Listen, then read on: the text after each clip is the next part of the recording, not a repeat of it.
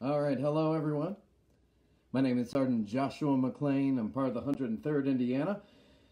We have been going after a lot of those Confederate troops, General John Hunt Morgan's men, and, not surprising, in the Army we've got a lot of time to kill. So, if you don't mind me, I'm just going to go ahead and have myself some good old hardtack. Hello there.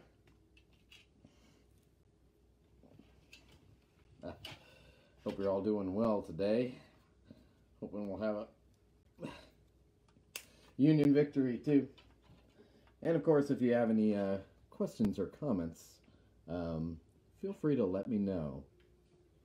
Let's see here.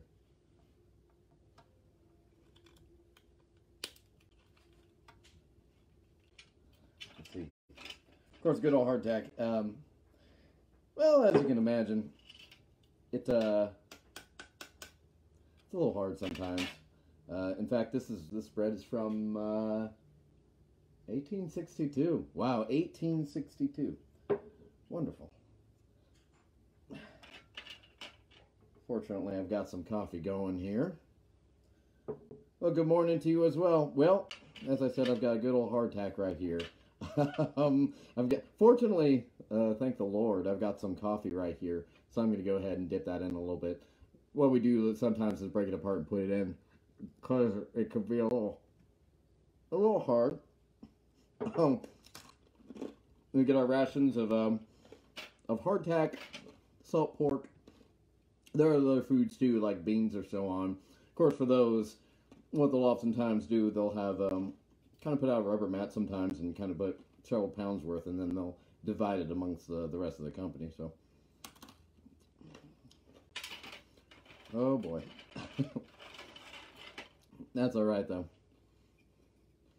Yes, indeed. Hello, everyone. My name is Sergeant Joshua McLean. I am part of the 103rd Indiana Regiment, and well, for now, I'm stationed here. I've got a lot of time to kill. So we're given orders to move on. So if you have any questions, I'm just here chewing on my hardtack. Wonderful. Well, we'll see how things go. For those who join us, I'm drinking some coffee too. Not the best, but it'll do.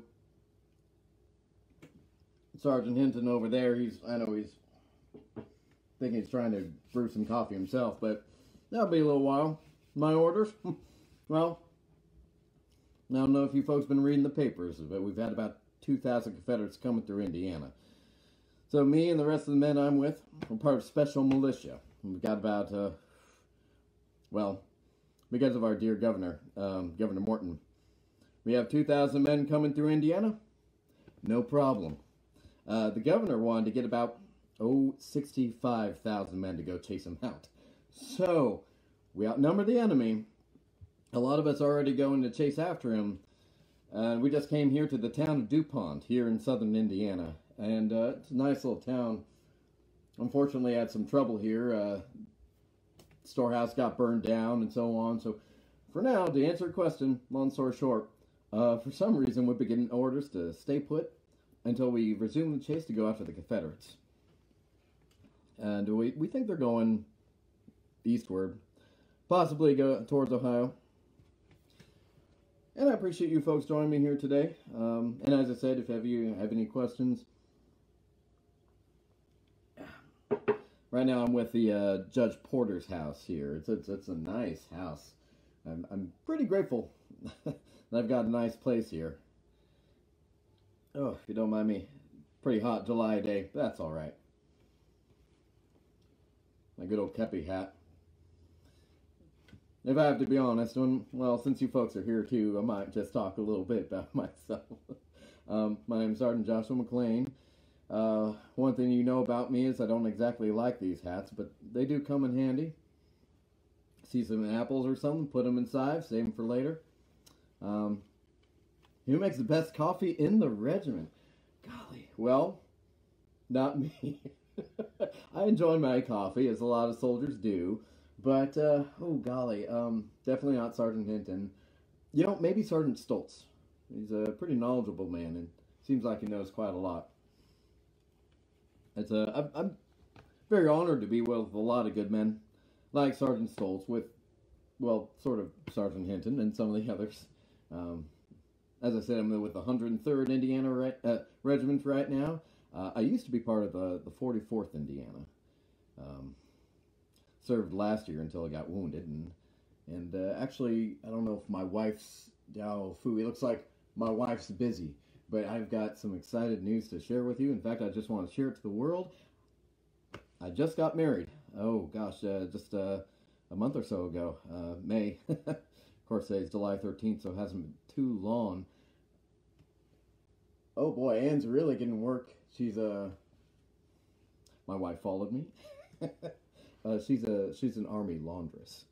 And so any soldiers around here who have any clothes who need mending or cleaning or things like that, well, my wife takes care of that. And she gets pretty good money for it, too. I mean, if any of you are married to a soldier, or you're the mother of a soldier, anyone out there like that, well, that's one line of work you might be considering. It's not bad work, actually. I don't know if any of you were part of the same regiment, but if you need any services from my wife, I hear, let's see, my wife is the longest. Is she good at removing all, oh, I'm afraid I didn't get the last of your comment there. How do I feel? Well, I'll say this much. I didn't quite get your full comment, but I will say that my wife is very good at what she does. She does all sorts of things. She mends clothing. Yeah, she washes the clothes. She gets boiling water going. She's not alone either. For each company, I believe there's going to be for every about 100 men, there's going to be maybe 3 or 4 laundresses. So she does good hard work. Let me get some of your questions here, since I appreciate you folks. You folks are good to talk to you. And I appreciate some of your folks here. What type of food do I eat? Well, especially for those who are just joining us, good old hardtack. It's army bread, if you can call it that. We call it worm castle. You very hard. It's water, flour, salt, and really not much more than that. But fortunately, you can break it apart and dip it in your coffee and just make sure that there aren't any worms or maggots or weevils inside, and soften it up a little bit. Not too terrible. We also get salt pork and other things. If we find any apples, if I find an apple, I'm going to put it in my Kepi hat. Are there really Confederate soldiers in Indiana? Afraid so. About 2,000, 2,500 of them. Don't know exact numbers. Of course, there's I'm sure you folks have been reading the papers. There was a lot going on in this country. Just a week or so ago, Gettysburg, that small town over yonder, big Union victory. Lee was defeated. That's good news for us. And not only that, good old Grant, he finally secured Vicksburg. And that is wonderful news. And on July 4th, nonetheless. And that's one of the major goals that we've had in this war. One of our main goals was to cut the Confederacy in half, because once we control that Mississippi River, that really separates the Confederacy. So, not surprising, that's making a lot of Confederates, some of them at least, pretty antsy to get some wins under the belt. So there's a rogue general by the name of General John Hunt Morgan, who took his men up to Indiana. So far, he's been keeping throughout southern Indiana, but he's been, he's been burning things, causing all sorts of mayhem. But we're after him. And let me get to some of your questions here. How do I feel about my wife being in the camp with the other fellas? That is an excellent question. Well, I don't play as many card games as I did before when I had previously served in the war. But that's all right. I'm very grateful, Anne, that you are part of this army. That yes, we do love each other very much. Some of the other soldiers can be a bit crude. Sergeant Hinton sometimes Well, he's not the smartest fella, and sometimes he says things which are a little naughty for being in the presence of my wife. So, but overall, I do appreciate my wife being nearby. It's more than a lot of folks can say about this war going on. Um, I mean, I know for my wife, it's sad to say, last year, about the time I first served, her brother uh, got killed in combat. So I'm sure that if I mean, tell her, don't tell her I told you this, but I know my wife. It was one of her main regrets that she couldn't be with her with her brother after he left for war, and she still got a brother out there. But anyway, let me get to some questions here. Excellent questions, everyone. Do you and Anna ever go to the theater or do anything while courting? Oh boy, we were planning to. Golly, of course, I should mention how we met. After I did serve at Shiloh, that seems like a long time ago, but I was wounded right here in the left shoulder and hurt real bad. But I got transferred to a hospital in Indianapolis. My lovely wife Ann was part of the sanitary commission, and folks who are part of that, they're good folks. Um, there's women who go out and see if they can help soldiers in need, and that's how we met. And she and I started writing letters together and started to, yes, write wonderful letters to each other, and we married. Um, and unfortunately, we haven't had time yet to go see one of the plays. I know my wife; she's a big fan of that Shakespeare fella, and we're hoping to go see. Well, if we're really lucky, maybe we'll get to see Edwin Booth perform one of his famous roles, or I guess one of the other Booth brothers would be fine too. All right. What do I miss most about home while I'm in the Army? That's an excellent question. And like I said, well, I'm a lucky fella. I have my wife here, and that's something that a lot of soldiers don't have. What I've heard, because I live in Fort Wayne now, I've lived in Fort Wayne for most of my life. The quiet. I know that's silly to say, but I miss the quiet, and I know that's silly to complain about when I'm sitting here doing nothing, but I never really appreciated, even in Fort Wayne, how nice a quiet afternoon might be compared to how loud some of the combat might be, and some of the cannon fire that I encountered, or even just the sound of the drills and the firing over and over again. Well, it keeps with me. Anyway, I'm looking forward to this war, and once I'm done with chasing Morgan, I'm hoping to go back. My wife her family has a store in Indianapolis. I'm hoping to be part of that. What battles have I been part of? Well, I was originally part of the 44th Indiana Company C, and gosh, it seems like a long time ago because we went down to Tennessee when we took over Forts Donelson and Henry. And by golly, I mean, I think we had a lot of success at those two. The first fort we came to, fortunately, is by the river, the Tennessee River, and the Union Army, we've got a wonderful navy, and so we actually had a lot of our ironclads come up and shoot at the Confederate fort, and we were actually able to overtake that pretty good.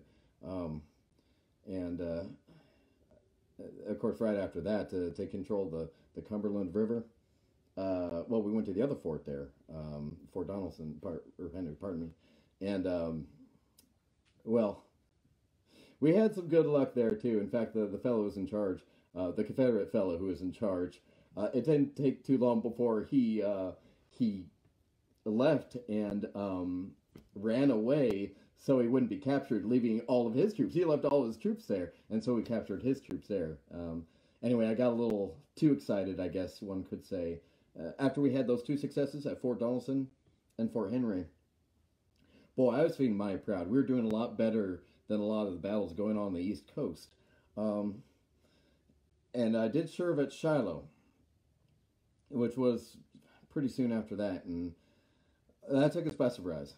Indeed, it was a surprise attack, and it was after a couple days' rain, and I do mean heavy rain.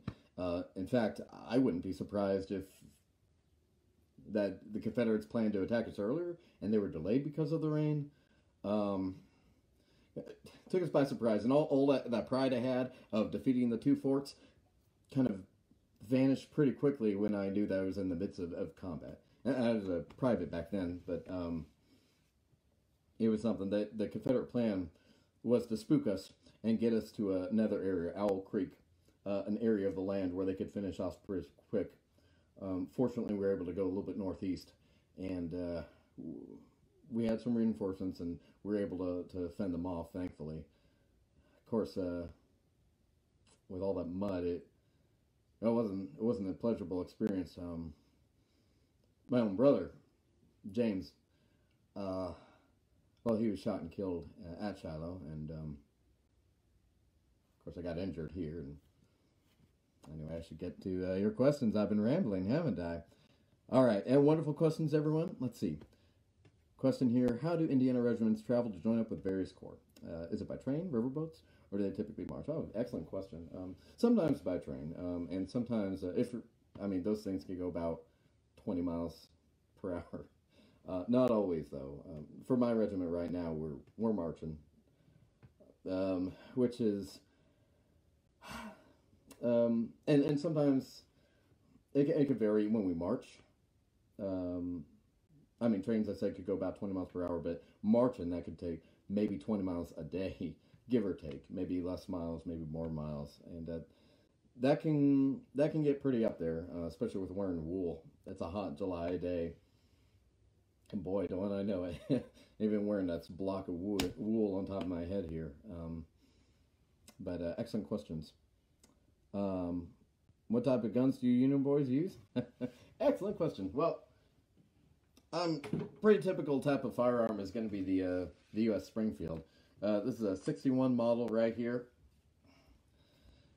And it's a good dependable piece. Now, you fire it about maybe 3 times a minute, maybe 2 times if you're really, really quick. But you do have to be pretty quick on the beat there. Now, the type of bullet that we use for the gun is called a mini bullet, or mini bullet. It's a French term, so I might not be pronouncing correctly. But it's 58 caliber. Because once a bullet goes out of this, and it comes out, that's a bit of lead. It's going to be accurate for several hundred yards, and it's going to be going at a speed of something like 800-900 feet in a second. So does a lot of damage, I must say. Excellent questions. And new question: on your downtime, what type of things do you do at the camps to entertain yourself? Excellent question. Well, all sorts. Of course, sometimes it takes a while to get through the hardtack, and sometimes we do have quite a lot of time to kill. We write letters, a lot of us. Like I said, I'm a bit lucky because I've got my, she's busy with doing the laundress right now. I've got my wife who's doing laundry, but lots of folks aren't with their loved ones, and so they write a lot. And me too, I got to get on that. I need to write a letter to my own mom and pa. Something I need to do. But also, more than that, there's card games.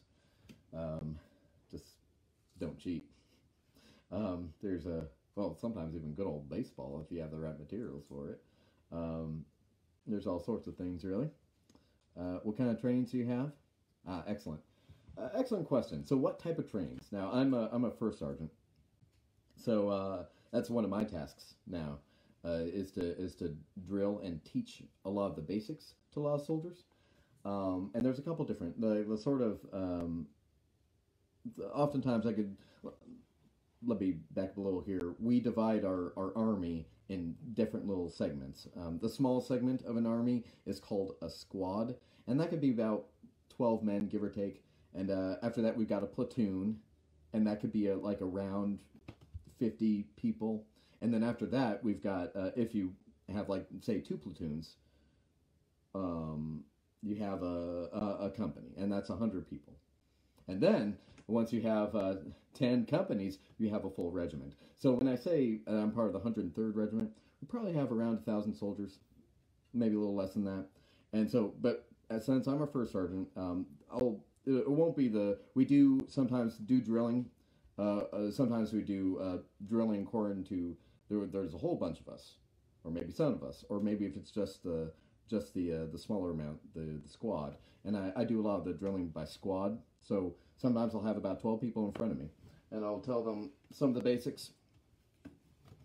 Order arms. You have in order to stand the attention, you want your feet at a V shape, heels together, toes apart.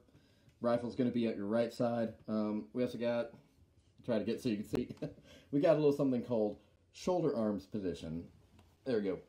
And you'll have that rifle kind of to your right side with your thumb on top, pointer finger on bottom. And if need be, of course, drilling, we also talk about how to load and fire your rifle, which we teach in 9 steps. And but again, if any of you remember, I mentioned that we can load and fire these things in about 30 seconds, maybe 20 seconds. So go over that really quickly. You've got your leather straps that's going to contain your gunpowder, ammunition, bullet, etc. You take out a paper round, contains your gunpowder and your bullet. You rip it with your teeth. Now, granted, I'd be standing up when I'm doing this, but you can use your imagination. So I rip it, pour it down the muzzle. I'd have a very long rod to push all that way down. And then I do something called priming the rifle. And we got the hammer here. Under the hammer, you have to add a little cap. Once you bring that back all the way, you squeeze the trigger. The hammer comes down on that cap.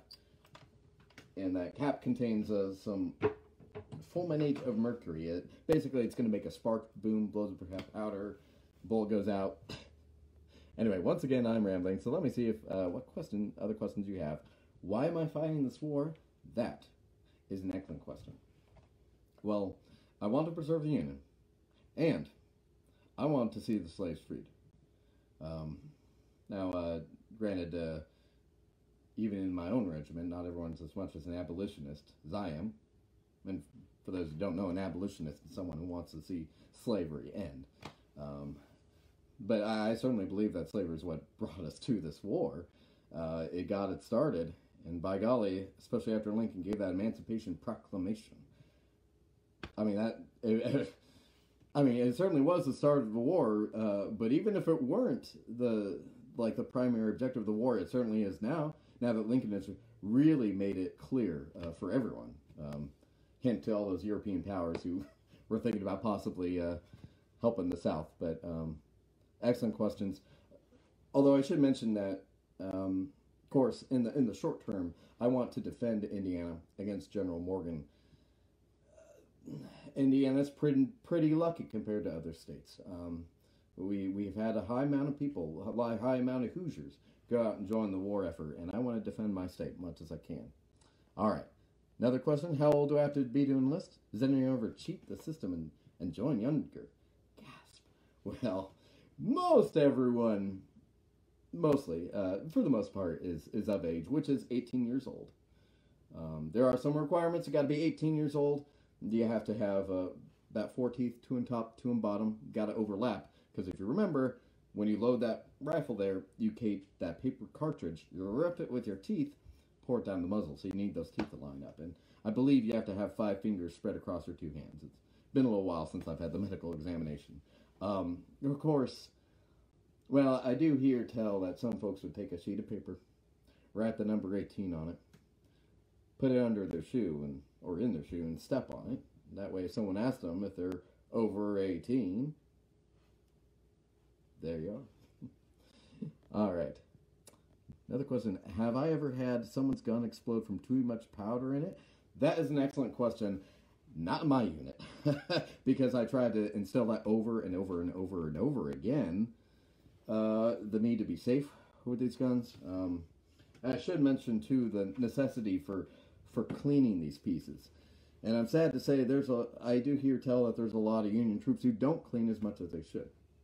Because the more you fire, for those who've been listening, or even for those who've been joining us, loading this piece here, that's about 65 grams of gunpowder per shot.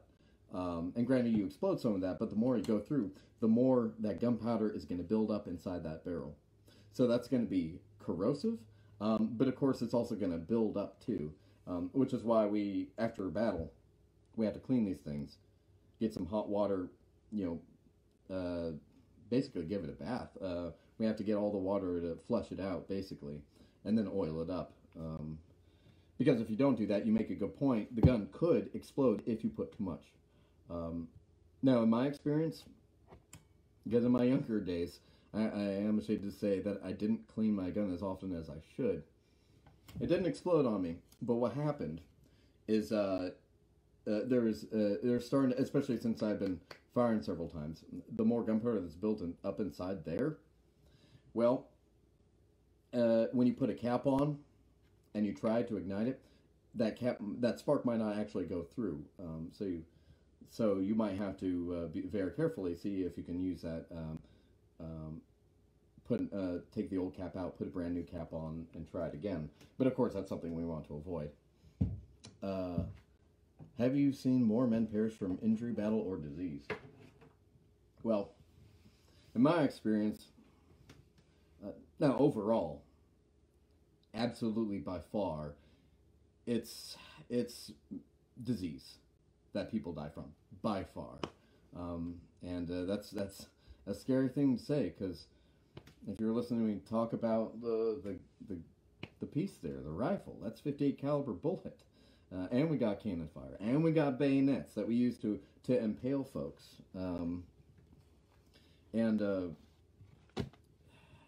It's a very deadly war. It's a necessary war, in my opinion, but a very deadly one. And so it's scary, but true to think about that there's all sorts of disease going on. There's consumption, there's yellow fever, there's this and that, the measles and so on. It's overwhelming.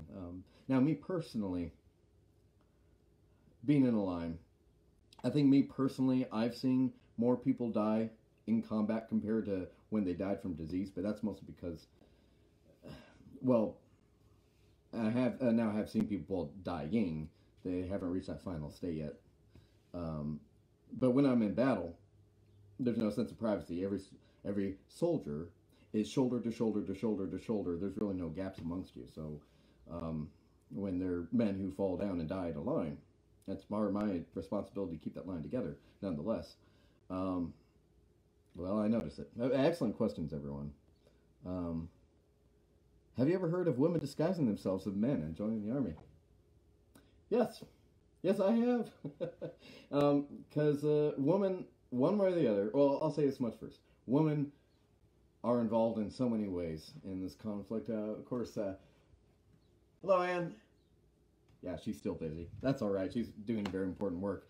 Some folks, like my darling wife there, well, she's doing laundry for the Army, a very necessary service. Of course, with Minutemen like us in Indiana, 65,000 men go to fight the enemy. That's a lot of men who are leaving. So guess who are doing all the women? Guess who are doing all the work back home? It's the women. They're doing the farm work. They're helping out with businesses. Some are even spies on different sides of this conflict. And yes, some of them are valiant enough to dress up as men. And some of them have been found. And from what I've heard, that's actually something that happens sometimes on both sides of this war. Now, granted, I've heard tale that sometimes they're found out when they're injured and they're discovered that it's a woman. But apparently, the ones who did dress up as men to be soldiers, apparently they did well enough to not even be caught until they got injured, which is quite something. And of course, so far as I'm aware, I'm trying to think. I can't remember offhand the name. I'm thinking of one lady in particular who dressed up as a man to be a soldier, but is a soldier. Apparently, she got caught being a woman, got kicked out. They didn't want to impose a physical penalty on a woman, and so she just joined right back in. So there's a lot of tenacity there in a lot of folks. Anyway, excellent question. Let's see here. What was your favorite commanding general of the Union Army? Oh, excellent question. Grant. Did I mention Grant? Well, let me rewind a little bit, or let me go back a bit and talk about how we're going to defeat the Confederates in this war. General Winfield Scott, and he's a man I admire too. Unfortunately, he's a little too old to really be part of this current conflict, but he more than he could. But he certainly gave several great ideas, and those are three parts. One of them, as I mentioned earlier, which I'm proud to have taken part of, is to cut the Confederacy in half by taking control of the Mississippi River. And Grant was a big part of that. In fact, he got promoted from brigadier general to, I think, a major general. Brigadier to major general after his success at Forts Henry and Donelson. So he was a major general by the time he got to Shiloh. That was a great success.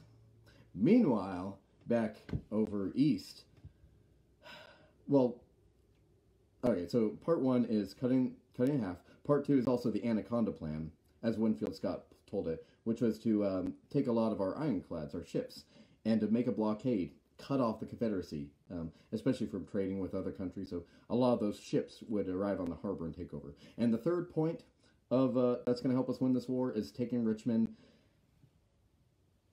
And so far, it's been absolutely frustrating just reading the Harper's Weekly, reading the newspaper, and hearing about all the generals that we've been going through. We've gone through, Burnside, Hooker, McClellan, and don't get me wrong, McClellan's, I'm sure he's a good man, and I hear he is wonderful, absolutely wonderful at getting troops ready and primed and ready for combat. But he just doesn't have it in him to finish this conflict. Apparently, while he was over during one of his attempts to take Richmond, he got pretty close. Apparently, he got within, something like 20 miles. Apparently, some of his men they thought they heard church bells from Richmond itself, the Confederate capital, and by golly. Anyway, long story short, McClellan...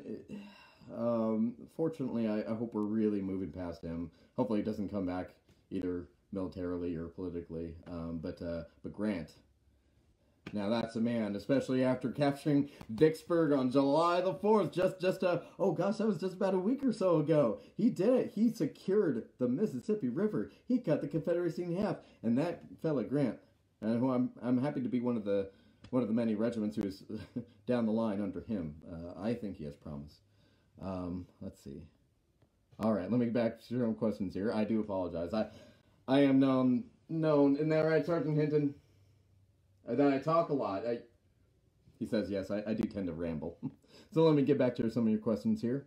Are there any Confederate generals you hope to never encounter in battle? Well, Lee, certainly. He's been really in charge of the Confederacy for, I think, about a year. And boy, he has shown up, like I said, McClellan and some of the others. He's very good at what he does. Like a lot of the folks in this war who came from West Point, by golly, he's very good at maneuvering and making guesses. Although, to be honest, for now, I'm no longer part of the 44th Indiana. What I'm in right now is part of the 103rd Militiamen, so to speak. We're sort of a temporary unit to go chase General Morgan out of Indiana. I don't know how long that's going to take. Could be short, could be long. And, at first I was thinking, especially being a newlywed, that I've got to maybe put an end to fighting as a soldier after chasing Morgan out, but I don't know. I might join up with the rest of the army again after that. I haven't decided. But there we go, rambling again. All right, next question. Who do you favor in next year's presidential election? Oh, Lincoln, by far. And I really hope that this war ends. Can you imagine for a crisis as big as this war going on? Can you imagine what...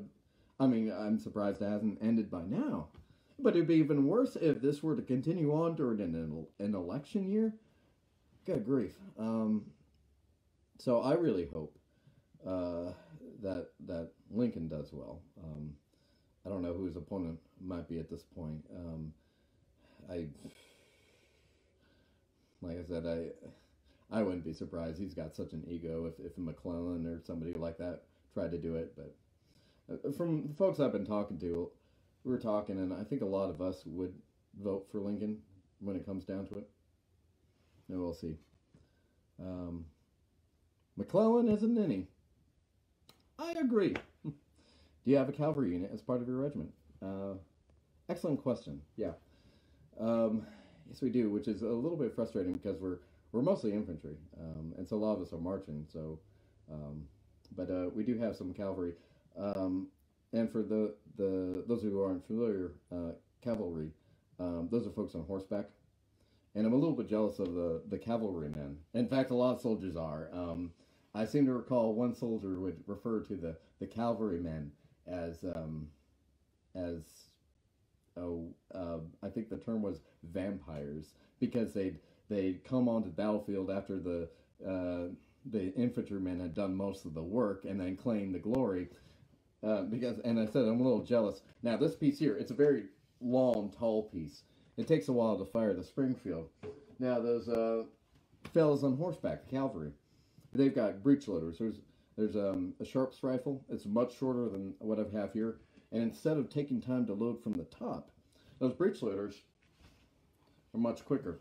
You'd open it by the breech. So instead of loading by the top, you'd pop that open here. It would actually open up here. You take that paper round with the gunpowder and the bullet, put it in, snap shut, put the cap on, take aim and fire. And so for a lot of those Sharps rifles, you can fire those about 5 times a minute compared to the 3 times a minute for this one here. Good. And let me get back to some of the questions here. Let's see. McClellan's grandparents come from your hometown. Well, I mean, shouldn't brag about that anymore. Well, like I said, he's not a bad man. And McClellan, he did do some good things. He was very good at organizing the troops and getting them ready for combat. When the war first started, a lot of the soldiers not ready for combat, and unfortunately that's part of the reason why we weren't able to finish the war off immediately as soon as it happened.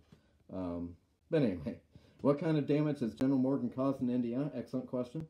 A lot. Fortunately for us, so far he's just been keeping throughout the southern part of Indiana. He is pretty quick, and I'm ashamed to say that he's been able to outrun us a bit, because he's a pretty tricky man to catch up to. If I remember correctly, when he was coming up through Kentucky to cross the Ohio River, I think he actually sent some of his men up as sort of a distraction against some of the Union fellows who might be pursuing him. Then he crossed the Ohio River and later met up with some of those men, if I remember correctly. But for some of the towns he did come to. Corydon, it used to be our capital years and years ago. Corydon,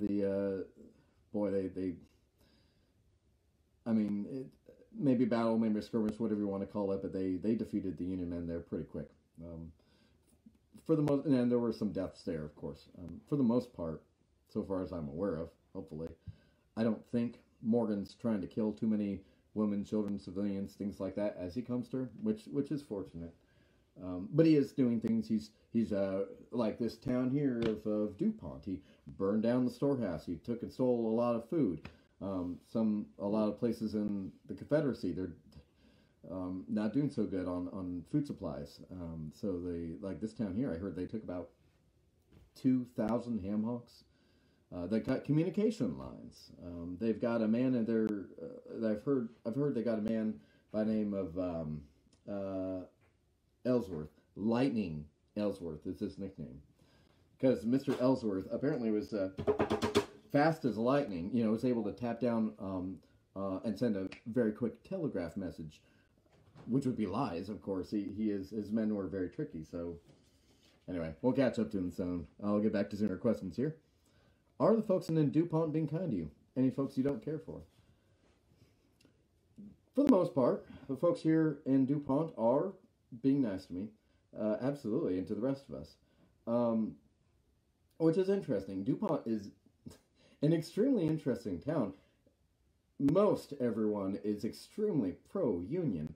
Of course, we're on the southern side of the state, so they have certain habits that you might not see up where I'm from, up higher north in Indiana, but are kind of actually a little typical of habits of folks down south.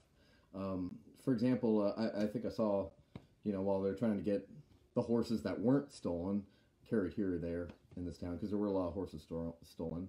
But I think I saw some of the women and children ride horses, getting place to place. That's a little more typical of some folks who live a little southward of us, and even their accents too a little bit. But entirely pro-union, except we were talking to about a gentleman by the name of Mordecai Johnston, who we suspect is a copperhead. Copperhead. Fellow who talks treason, in my opinion, and that's a fellow who, wants the war to be over with. And depending on who you talk to, maybe or maybe not, some copperheads might be sympathetic to the South as well. In fact, don't know if he's around quite yet, but there's a sergeant, also in the 103rd, Sergeant Stoltz, who wrote a little something because, unfortunately, we were denied orders to arrest this man, and I don't know why. Lincoln has made it for many places all over so that we can arrest someone without really giving a reason, which in my opinion is the correct course of action if they're talking treason. If you don't mind, let me just read a brief little message that Sergeant Stoltz is planning on sending to Mr. Mordecai. Mr. Johnson, snake as thou art, thou may have slithered through our grasp, yet beware, for the justice of the Lord is swift and unrepentant. It may be that thou shalt find the destruction in thee, even as thou celebrate the arrival of thy fondest hopes. Nor army, nor mortal haste can yet acquit thy wicked heart, nor cleanse from the soul the stain of thy foul deeds. Despair, Judas, and seek no comfort in the auguries, for they do spell thy doom. So before we leave town, I think we're just going to give this little message to Mr. Johnson. Make sure he's not talking too much treason. Let's see. Excellent questions here. All right, let me see here. Wonderful. Well, these are some excellent, wonderful questions, everyone, and I do appreciate you all talking. Oh, this coffee's not too bad. Fortunately, we do have some coffee here to get us through this war, which I much appreciate. Let's see if I need to work more on this hardtack here. It's food. I'll say that much. I will say this much: being in the 103rd, oh boy, it's an honor to be part of the 103rd, especially with my wife. I think I appreciate it a little bit more, or rather, I appreciate not being next to the mules. I've heard a lot of soldiers in this war, for good reason. A lot of the Union has been breeding mules to help out with this war, and apparently some of them are pretty hungry critters. I've heard more than one soldier would have an apple in his kepi, as he should, and of course that mule comes on by and he's pretty hungry and eats part of his hat. So, something to keep out for. All right. And these are all excellent questions for everyone. This is really making my day because I wasn't sure what to expect today. I was expecting we'd be going after the Confederates as soon as possible. So the fact that I'm stuck here for the moment and having good, nice, friendly conversation with all of you, really means a lot to me. So from the bottom of my heart, I do thank you. And if any of you have any other questions, here we are. Have to go now. It's nice to visit with you. Stay safe, and I definitely will thank my wife. Thank you for letting me know that I should thank my wife again, because that is something I should never get tired of. And we have someone here who says that she's grateful for the work that you do in this war. Oh, I have a lovely wife. I do so hope that this war ends so I can spend some more time with her. Who does the cooking for the regiment? Excellent question. Of course, a lot of us do our own. Now, there are going to be a couple of cooks as well, per regiment or company. There's not going to be too many, but there are going to be some. And so they help with the meals sometimes. There are going to be I'm hoping to get some good food. In fact, if you don't mind me indulging a bit, unless I put it down somewhere. There we are. I've got for those of you who've been joining me, fortunately, I've got several things here. Whoa. Several things here. Oh, there we are. I've been biding my time with. I actually have a list of things once I get back. Once I'm done with combat, and I'm able to return back with my wife and help manage that store there. Well, we've got some good things. If any of you should end up visiting us, it'll be just, let's see here, 25 cents a dozen for eggs, which is a fairly good price. We promise maybe we'll give you some discount if ever you visit us. The name is Joshua McLean, by the way. And so if you ask around, I'm sure you can meet us sometimes. We'll be in Indianapolis. Flour, $6 per 25 barrel pound. If any of you are interested in pianos, we have a piano. We have trouble selling it. It's about $150. And we haven't sold it for quite some... her family hasn't sold it for quite some time. So, once this war is over, if any of you want to come visit and maybe think about finally buying that piano and get it off our hands, I'd appreciate it. All right. Excellent. And as I know, I've been a bit of a rambler, and I appreciate those who have been here today. I very much appreciate that you have been here, and it's been a pleasure talking to you. I know some of you can't stay, and I know some of you've left already. But again, if there are any more questions or things that you would like to talk about, I'm all ears. Or if not, I think Anne's a little bit busy over there, and so I've been, when she's not looking around, I was hoping to maybe practice, playing cards with some of the other soldiers. It's been a while since I've done that. Oh, nothing, Anne. Nothing. Absolutely nothing. Oh, let's see. Where do the other soldiers in my regiment come from? All right, very good question. I'm from Fort Wayne myself, and a lot of the other soldiers, of course, we kind of mustered, especially from Indianapolis. I know a bunch of us met there before coming down here all the way down. For the most part, I'm actually kind of surprised our unit has a little more diversity, so to speak. But for the most part, a lot of regiments are going to be formed, place by place by place, especially with the state militia that we have now, the on-the-moment Minutemen. Form your own people right now to go chasing Morgan out. So a lot of folks are coming from very similar locations. A town might gather all the men and go out from there. There were some other fellas. Oh golly, I need to talk around with the men more because I forget where some of them came from. But we're all good Hoosiers. We're all hoping that this war is going to be over, and a lot of us do have a sense of pride. Even when this war first started, Indiana was sending out a high number of soldiers to go out after the Confederates, and so that's something I'd be very proud of. Guess I'll drink some more coffee here.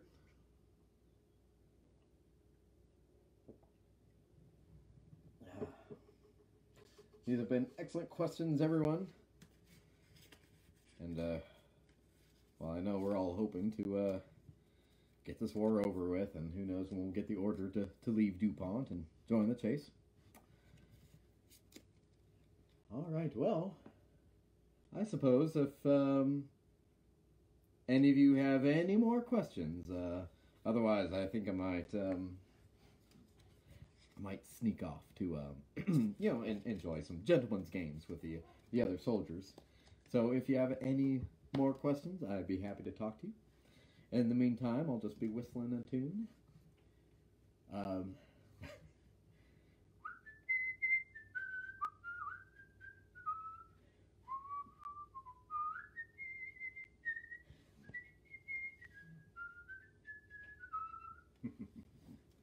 All right, everyone.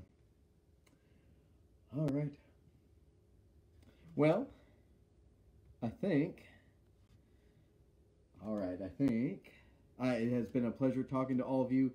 so many of you had so many wonderful questions, and looks like my wife is really busy, and some of the men are starting to gather for their card games, and so I might go. And oh my golly, Sergeant Hinton is, oh my gosh, he was doing, oh goodness, he's trying to make some coffee, but it looks like he, oh, Sergeant Hinton, oh my gosh, I gotta take care of this.